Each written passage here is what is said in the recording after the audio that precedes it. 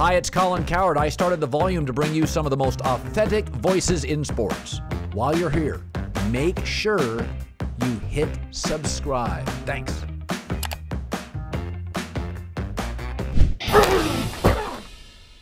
I've been thinking a lot about Dak, and I talked about him yesterday that in a salary cap league, when you pay max money for a non-max player, it can really hurt you.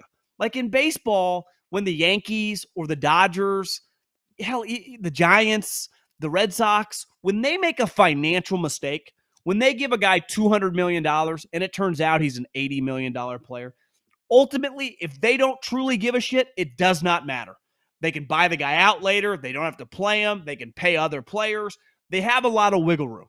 Now, you see other, organizations in the sport of baseball that are probably middle tier, because the lower tier guys never sign those type contracts. But every once in a while, the middle tier organizations splurge and they buy a $150 million player. That guy better be sweet, because the moment that guy does not live up to his all-star billing, you're screwed, because they're not in a position to keep buying more players.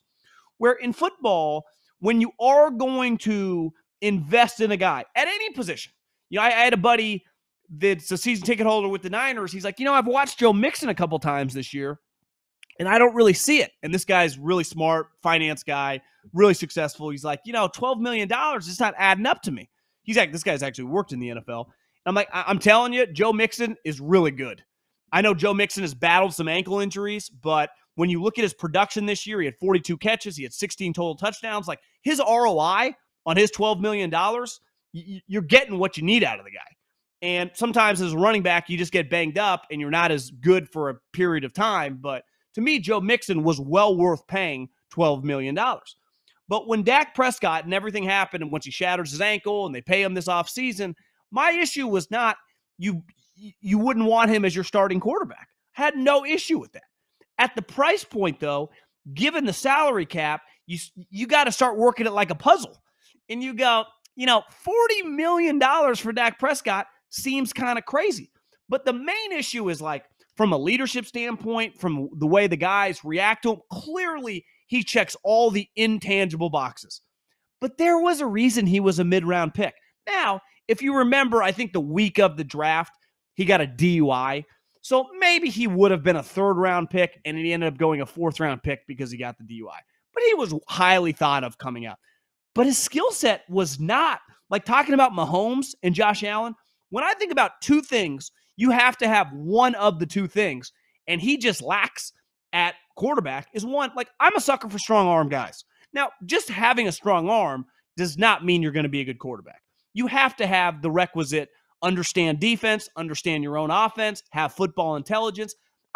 If you have that, which clearly is a baseline for all the good quarterbacks, being able to read defenses, understand pressures, understand situations, like, we're talking the highest level here. One, do you have a strong arm? Dak Prescott does not. And two, are you accurate? And I've watched Dak now in some big spots. In the Arizona game a couple weeks ago, which I was on this podcast being like, they're going to kick the Cardinals' ass. They lost. He wasn't very good. And that game against the 49ers, he was very inaccurate. So if you're not going to be a strong arm guy, really his skill set, people are going to get mad at this, is much closer to Alex Smith, who had a lot of success when he was with Andy Reid and even that latter year with Jim Harbaugh, because they used him correctly. Like, they try to use, you would never use Alex Smith playing like Patrick Mahomes. There's a reason the Chiefs looked one way with Alex, and they've looked dramatically different with Patrick Mahomes, because Andy adapted the scheme to Mahomes. Well, with Dak Prescott, Kellen Moore, which is a little weird. I guess they threw it a lot at Boise. They spread it out. They have really good wide receivers. But in these big games, he is not Mr. Big Arm, accurate quarterback.